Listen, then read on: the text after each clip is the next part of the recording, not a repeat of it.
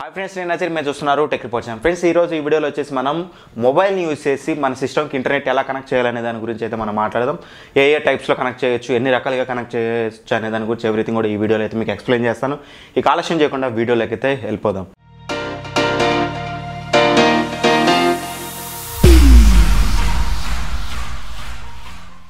Friends, ఇక ముందుగా మనం చూసినట్లయితే మొబైల్ని యూజ్ చేసి మన డెస్క్టాప్కి ఒక 3 టైప్స్లో మనం అయితే కనెక్ట్ చేయొచ్చు అనమాట. ఫస్ట్ థింగ్ వచ్చేసి వైఫైని యూజ్ చేసి కనెక్ట్ చేయొచ్చు. అలానే మనం ఏదైతే మొబైల్లో బ్లూటూత్ ఉందో బ్లూటూత్ని యూజ్ చేసి కనెక్ట్ చేయొచ్చు. అలానే యూఎస్బీ కేబుల్ని యూజ్ చేసి కూడా కనెక్ట్ చేయొచ్చు అనమాట. ముందుగా మనం చూసినట్లయితే అసలు వైఫైని యూజ్ చేసి ఎలా కనెక్ట్ చేయాలనేది మనం చూసినట్లయితే ఫస్ట్ ఆఫ్ ఆల్ మనకి డెస్క్టాప్కి మనకి ఇట్లాంటి డివైజెస్ దొరుకుతాయి అనమాట. యూఎస్బీ డివైజెస్ మీరు చూడొచ్చు, ఇలా చిన్నగా ఉంటుంది. డెస్క్టాప్ మనకి ఎట్లాంటి వైఫై మదర్ బోర్డ్లో ఇంక్లూడ్ రాదు కాబట్టి, సో మదర్ బోర్డ్లో ఇంక్లూడ్ ఉన్న వాటికైతే నో ప్రాబ్లం.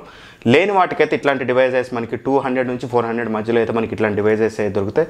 సో ఏం లేదు, దీన్ని జస్ట్ మీరు ప్లగ్ఇన్ చేస్తే సరిపోతుంది. ఏదైతే డెస్క్టాప్ ఉంటుందో డెస్క్టాప్స్ మీరు ఎక్కడైతే యూఎస్బీకి పోర్ట్ ఉంటుందో అక్కడ మీరు దాన్ని ప్లగ్ చేసేసి మీకు ఒక సీడీ వస్తుంది. దీనికి దాంతోపాటు మీకు ఈ సీడీని కనుక మీరు డెస్క్టాప్లో పెట్టేసి సీడీ డ్రైవ్లో పెట్టేసి దీంతో వచ్చిన సాఫ్ట్వేర్ ఇన్స్టాల్ చేసినట్లయితే మీకు ఆటోమేటిక్గా ఏం లేదు, మీరు అక్కడ కింద చూసినట్లయితే విండోస్ 10లో కానీ విండోస్ 7లో కానీ మీకు వైఫై కనెక్టివిటీ సింబల్ ల్యాప్టాప్లో ఎలా ఉంటుందో అలానే మీకు డెస్క్టాప్లో ఒకటి అవైలబుల్గా ఉంటుంది.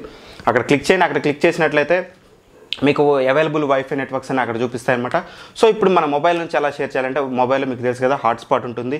సో ఒకవేళ తెలియకపోయినట్లయితే మీరు సెట్టింగ్స్లోకి వెళ్ళండి. సెట్టింగ్స్లోకి వెళ్ళినట్లయితే మీకు నెట్వర్క్స్ దగ్గర మీరు చూసినట్లయితే పర్సనల్ హాట్స్పాట్ అనేది కనపడుతుంది కదా మీకు. సో పర్సనల్ హాట్స్పాట్ మీద క్లిక్ చేయండి. అలానే మీరు అక్కడ ఆన్ చేసినట్లయితే ఆటోమేటిక్గా మీరు అక్కడ నేమ్ పెడతారు. అలానే మీరు ఒక సెక్యూరిటీ కోడ్ అయితే మీరు అక్కడైతే పెట్టేసుకోవచ్చు అనమాట. అక్కడ పెట్టేసుకున్నట్లయితే మీరు ఏదైతే నేమ్ పెడతారో మీరు మొబైల్లో అదే నేమ్ అనేది మీకు డెస్క్టాప్లో కనిపిస్తుంది. సో దాని మీద క్లిక్ చేసి పాస్వర్డ్ క్లిక్ చేసినట్లయితే మీకు మొబైల్ ద్వారా మీరు ఏదైతే ఇంటర్నెట్ ఉంటుందో మీకు మొబైల్ డేటా ఇంటర్నెట్ దాన్ని వైఫై ద్వారా మీ సిస్టమ్కి అయితే మీరైతే రిసీవ్ చేసుకోవచ్చు అనమాట. సో ఇలా అయితే మీరు బేసిక్గా ఫస్ట్ థింగ్ వచ్చేసి మీరు వైఫై ద్వారా అయితే ఇలా అయితే మీరు చేసుకోవచ్చు. ఒకవేళ ల్యాప్టాప్ ఉందనుకోండి, ల్యాప్టాప్కి ఇటువంటి ప్రాబ్లం మీకు ఇట్లాంటి డాంగిల్స్ అయితే ఏం అవసరం లేదు. డాంగిల్స్ లేకుండా సింపుల్గా మీరు వైఫై అనేది ఆన్ చేసుకుని మీరు పర్సనల్ హాట్స్పాట్ అనేది మొబైల్ ఆన్ చేసుకున్నట్లయితే మీరు డైరెక్ట్ ఇంటర్నెట్ అయితే మొబైల్ నుంచి ల్యాప్టాప్కి అయితే షేర్ చేసుకోవచ్చు అనమాట. ఇక రెండో ప్రాసెస్ మనం చూసుకున్నట్లయితే ఇక్కడ వచ్చేసి యూఎస్బీ ట్యాథరింగ్ అంటారన్నమాట. దీన్ని వచ్చేసి యూఎస్బీ కేబుల్ ఏదైతే ఉంటుందో మీకు మొబైల్ కానీ ఛార్జర్కి పెట్టే అడాప్టర్ ఉంటుందో ఆ యూఎస్బీ కేబుల్ సింపుల్గా తీసేసి ఒక సైడ్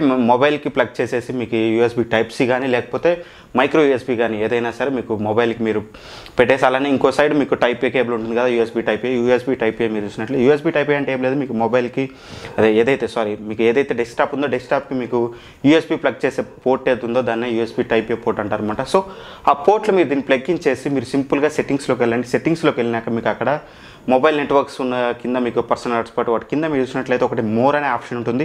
సో మోర్ ఆప్షన్స్లోకి వెళ్ళండి. కొన్ని మొబైల్స్లో చూసినట్లయితే డైరెక్ట్గా మీకు యూఎస్బీ ట్యాథరింగ్ అని ఉంటుంది. కొన్ని మొబైల్స్లో అయితే మోర్ నెట్వర్క్స్ కానీ లేకపోతే మోర్ సెట్టింగ్స్ కానీ ఉంటుంది అన్నమాట. నెట్వర్క్స్లో అది క్లిక్ చేసినట్లయితే అక్కడ మీరు చూసినట్లయితే యూఎస్బీ ట్యాథరింగ్ అని కనిపిస్తుంది అనమాట.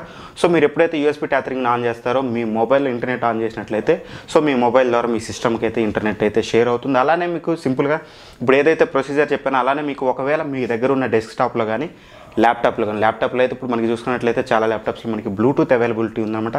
ఇఫ్ ఇన్ కేస్ డెస్క్టాప్లో కూడా మీకు మదర్ బోర్డ్లో బ్లూటూత్ అవైలబిలిటీ ఉంటే మాత్రం సింపుల్గా మీరు దాని కింద మీకు బ్లూటూత్ ట్యాథరింగ్ అని ఉంటుందన్నమాట. బ్లూటూత్ ట్యాథరింగ్ మీరు ఆన్ చేసుకొని మీరు ఏదైతే మొబైల్లో బ్లూటూత్ ఆన్ చేసుకొని బ్లూటూత్ ట్యాథరింగ్ ద్వారా మీ డేటాని మీరు ఏదైతే డెస్క్టాప్ ఉందో బ్లూటూత్ సపోర్టెడ్ డెస్క్టాప్ కానీ ల్యాప్టాప్ కానీ దానికైతే మీరైతే షేర్ చేసుకోవచ్చు అనమాట. సింపుల్గా ఇప్పుడు మీకు వేరే నెట్వర్క్స్ లేదు, మీ దగ్గర వైఫై లేదు, ఏం లేదు అనుకున్నప్పుడు మీకు మొబైల్ ద్వారానే షేర్ చేసుకోవాలి కాబట్టి సో ఇలా చేసుకుంటే మీరు ఇంటర్నెట్ని అయితే షేర్ చేయొచ్చు. ఈ వీడియో చూశాక మీకు మొబైల్ యూజ్ చేసి ఎన్ని రకాలుగా మన డెస్క్టాప్కి ఇంటర్నెట్ అనేది కనెక్ట్ చేయొచ్చు అనేది ఎవ్రీథింగ్ తెలిసిందనుకుంటున్నాను. మీకు ఏమైనా డౌట్స్ ఉంటే ఎలా కనెక్ట్ చేయాలి ఏంటనేది ఇంకా మీకు ఏమైనా ఇన్డెప్త్ ఏమైనా డౌట్స్ ఉన్నట్టయితే కింద కామెంట్ బాక్స్లో అయితే మెన్షన్ చేయండి, అక్కడ నుంచి అయితే ఆన్సర్ చేస్తాను. అండ్ అలానే మా ఛానల్ని ఫస్ట్ టైం విజిట్ చేసినట్టయితే లైక్ చేయండి, షేర్ చేయండి, ముఖ్యంగా సబ్స్క్రైబ్ అయితే చేసుకున్నాను అనమాట. ఎందుకంటే నేను చేసే ఇన్ఫర్మేటివ్ వీడియోస్ అని ఫ్యూచర్లో మీకు నోటిఫికేషన్ ద్వారా రావాలంటే మాత్రం సబ్స్క్రైబ్ చేసి పక్కనున్న బెల్ ఐకాన్ అయితే ఖచ్చితంగా అయితే ప్రెస్ చేయండి. ఈ రోజుకైతే ఇంతే. బై బై, జై హింద్.